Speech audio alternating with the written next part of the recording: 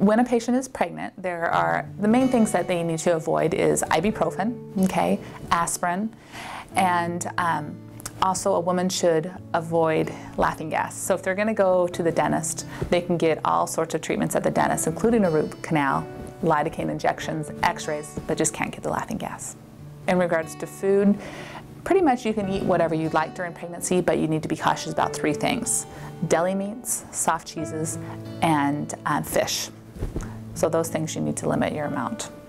When a patient is nursing, they need to be cautious not to be consuming alcohol, and there are some medications that they need to be careful about. If there's any questions, a patient should contact their provider, their physician, to make sure that it's a safe medication during pregnancy or nursing.